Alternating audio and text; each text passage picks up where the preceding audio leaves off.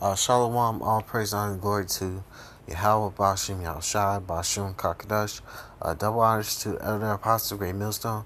Citation, I can teach all truth and sincerity. This is going to be called Yahawah. Yahawah, Bahasham, Yahawashi's name is important. Because basically, that name is going to basically be magnified above every name once the children of Israel, the so-called Negroes, Latinos, and Native Americans, get delivered from the land of the North. That name is going to be, what's the word? That name's going to be praised. It's going to be exalted, you know. And that name's going to be the name that's going to be known in the kingdom, you know. And you know, and it's gonna be known all over the earth that Yahawah, Yahawashi delivered the children of Israel. The Yahawashi destroyed Babylon. Yahawashi came and brought the earth back to righteousness, you know. But anyway, this is Zechariah 14 and verse 9 says, "And the Lord shall be king over all the earth, and in that day shall there be one Lord, and his name one." So Yahawah shall be king. Yahweh shall be king over the earth, because Yahawah is gonna be over the earth, and Yahawashi is gonna be ruling on the throne over Israel and over the entire earth, because Yahawashi is going to come back and be, and this is his kingdom on the earth, because Yahawashi has his praise, honor, and glory in the heavens. He's going to get his praise, honor, and glory on the earth when he comes back to take down Esau and you other nations out of your rulership. But the Most High is going to be, Yahawashi is under Yahawah, and the influence of the Heavenly Father is going to be on the earth in righteousness, you know. So anyway, to move on to the next scripture is Psalms. I'm going to go to Psalms 111 and verse 9. It's Psalms 111 and verse 9 says, "He sent redemption unto his people. He hath commanded his commandment forever. Holy and reverence is his name." And redemption is only for Israel, which is the Heavenly Father's people, which are the so-called Negroes, Latinos, and Native Americans, and those individuals that come from that bloodline that may look like the other nations, that may look like a Asian, a Moabite, or an Ammonite, or a Hamite, or East Indian, Elamite, or Edomite. You might look like Edomite, but your father is an Israelite. You may look like any heathen nation. You could look like Japhet, but your father's lineage goes back to Abraham, Isaac, and Jacob. But you're an Israelite if your father's line goes back to Abraham, Isaac, and Jacob, you know, and 12 patriarchs, you know.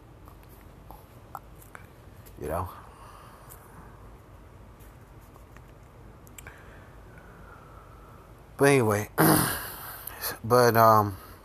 didn't finish that. He says, "He sent redemption unto his people, which is Israel. He hath commanded his covenant forever," and that's true.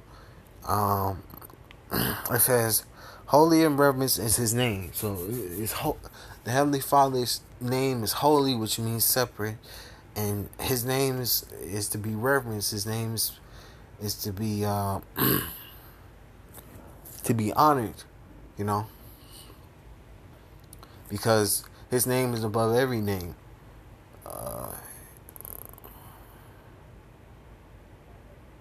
You know, He's the Most High. You know, I'm gonna go to Proverbs. This is Proverbs 30 and verse 4. It says, "Who have ascended up into heaven or descended? Who have gathered in the wind in his fist? Who have bound the waters in a garment? Who have established all the ends of the earth? What is his name? What is his name, and what is his son's name, if thou canst tell?" And this is a question, because oh my gosh. I'll read that over. This is Proverbs 30 and 4. It says, "Who have ascended up into heaven, or descended? Who have gathered the winds in his fists? Who have bound the waters in a garment? Who have established all the ends of the earth? What is his name, and what is his son's name?" This is asking a question. What is the name of the man, of the person that did this? What is his son's name? Because he also had a son, and it says in Scripture that the Heavenly Father's that I send an angel to you. His name, my name is in him. I believe that's in I think Deuteronomy, if I'm not butchering it. It talks about how I send forth my angel. He'll have my name in him, because the name of the Heavenly Father is Yahawah, and the name of his son is Yahawashi. And those names are important to know for salvation, because it says the name of the Lord is a strong tower, the righteous run into it safe. It's important to know the name of the Lord, because you can pray to that name and repent to the Heavenly Father through knowing his name, and you can also be saved and protected in the day of destruction if you know the true and holy name and of the Heavenly Father, and you respect and honor and show reverence to that name. You don't take the name of the Lord in vain. Anyway, I'm gonna go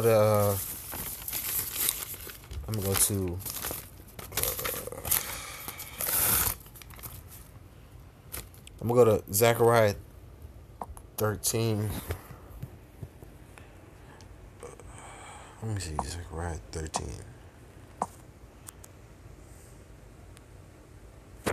This is Zechariah 13 and 8. It says, "It shall come to pass that in all the land, saith Yahawah, 2 parts therein shall be cut off and die, but the third shall be left therein." So 2/3 of our people have to die on this side, but they'll come back in the kingdom. But anyway, verse 9 says, "I will bring the third part through the fire," that's the 1/3, "and will refine them as that's the 1/3 elect, will find them as silver is refined, and will try them as gold is tried. They shall call on my name, and I will hear them. I will say, it is my people, and they shall say, Yahawah is my power." And the elect of the nation of Israel, there's two sets of Israelites: the Israel of God, which are the elect, and the 1/3 of the nation of Israel, and the 2/3, which are the wicked Israelites that are going to get destroyed. So, and the Most High is going to save and deliver the 1/3 and the elect, and they're going to call on the name of the Lord and be protected in that day when all destruction is going down. And those that continue in their wickedness and then want to show Yahawah and Yahawashi and change their ways, they are going to get destroyed. So I'm gonna go to Proverbs 18:10, since I said this already. This is Proverbs 18:10. The name of Yahawah is a strong tower. The righteous runneth into it and is safe. So the name of the Lord is a strong tower. The righteous servants, if you run towards the name of the Lord and you follow his ways, he'll protect you in the day of trouble. He'll like he says, he'll give his angels charge over thee to keep thee to keep thee from being destroyed. So I'm gonna say all praise and glory to Yahawah, Bahasham, Yahawashi, Bahasham, Kakadash, double honors to Elder Apostle, Great Millstone, and citation you, I can teach all true sincerity and shalom.